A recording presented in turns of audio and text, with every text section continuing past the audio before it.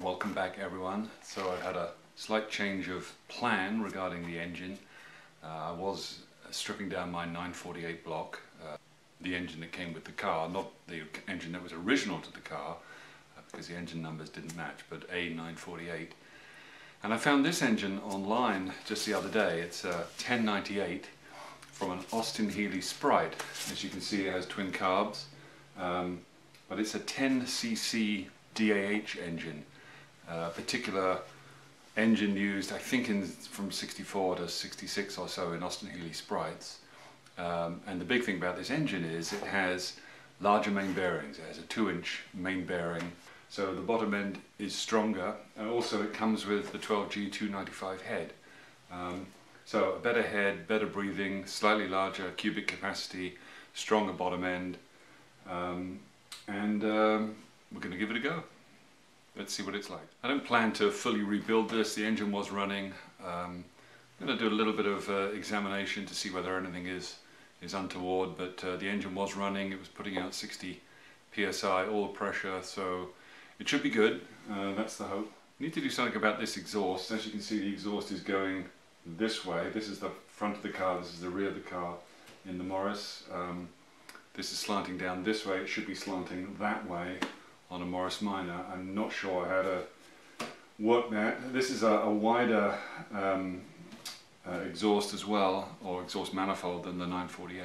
This is the exhaust manifold from a 948, and as you can see, it slopes down that way towards the flywheel, whereas the Austin Healey goes that way. So this will fit, my standard exhaust, which I bought for the car. So I don't really want to put a new exhaust on. That means either using this one, which would be slightly restricted because it's not for a 948, or getting a 1098 exhaust that will work with the existing exhaust system. So got a little bit of thinking and planning to do with that. But at the moment we'll take off the carbs, we'll take off the exhaust. I think we'll take the head off and see what it's like.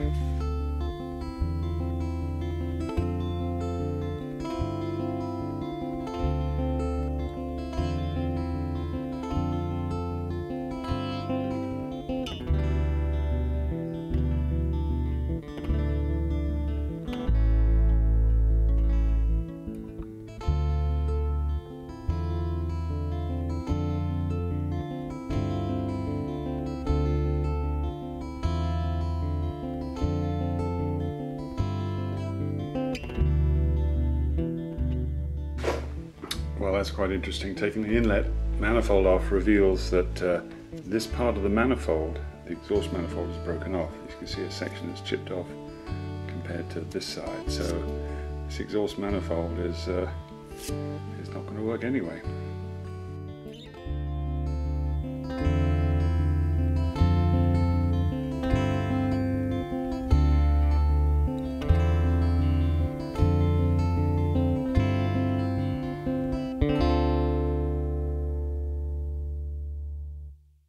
There's a lot of rubbish in there, kind of gritty, oily stuff, so that needs a good clean.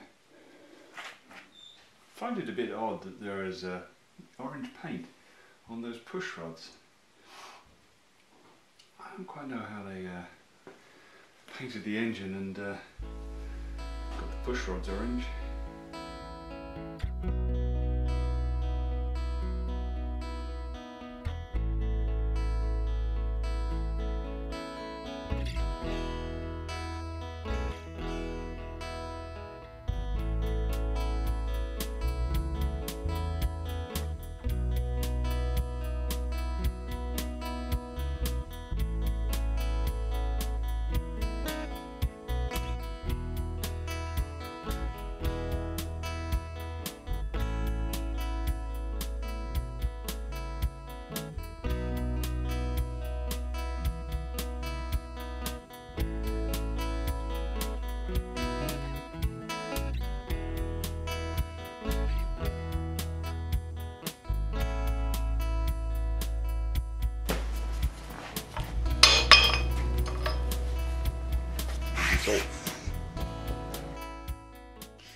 Okay, so we're going to test the compression of the engine with this compression tester. This is a US General one from Harbor Freight.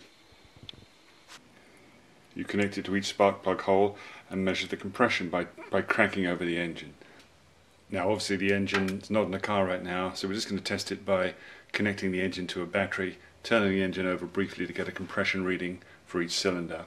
What we should be looking for is around about 150 psi, plus or minus 10% from each cylinder. And it's actually more important for the compression readings to be consistent across all 4 cylinders. We know the oil pressure is good in the engine at 60 psi, so if the compression's good, the oil pressure's good, there's going to be no need to take that bottom end apart. That's my plan.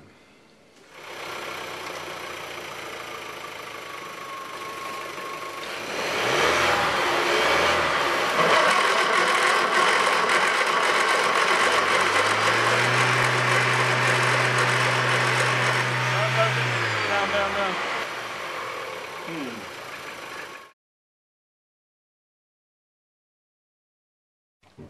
Okay, so when I first did this, I got some strange readings. I got 120 on cylinder 1, 140 on 2, 145 on 3, and 147 on 4.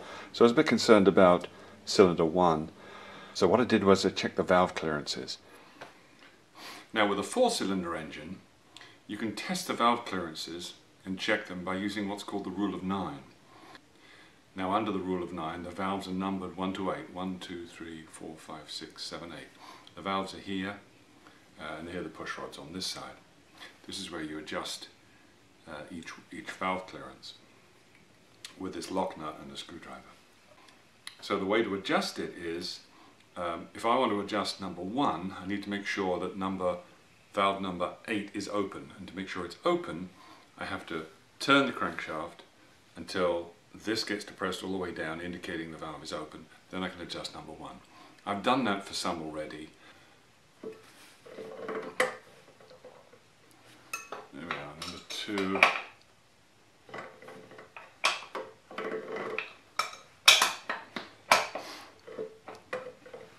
Number 2 is all the way down, so we're going to adjust number 7, which is this one. Okay, so we'll pop the feeler gauge in. It does feel pretty loose. Now we're going to undo the lock nut.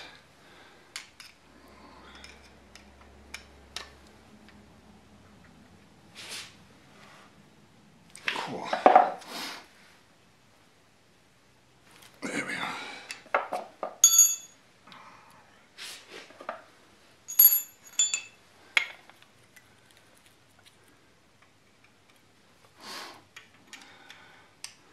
I'm going to screw this down until it grips.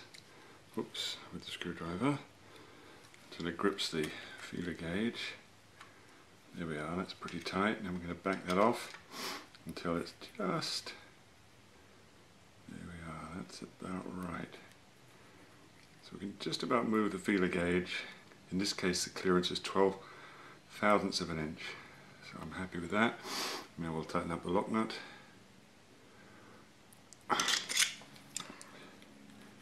And that's still good. Okay. Final one is number 8, and for number 8 to be adjusted I need to have number 1 all the way down. That is the rule of 9.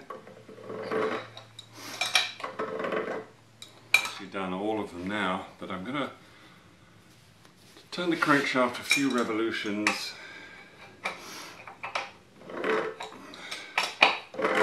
And recheck it.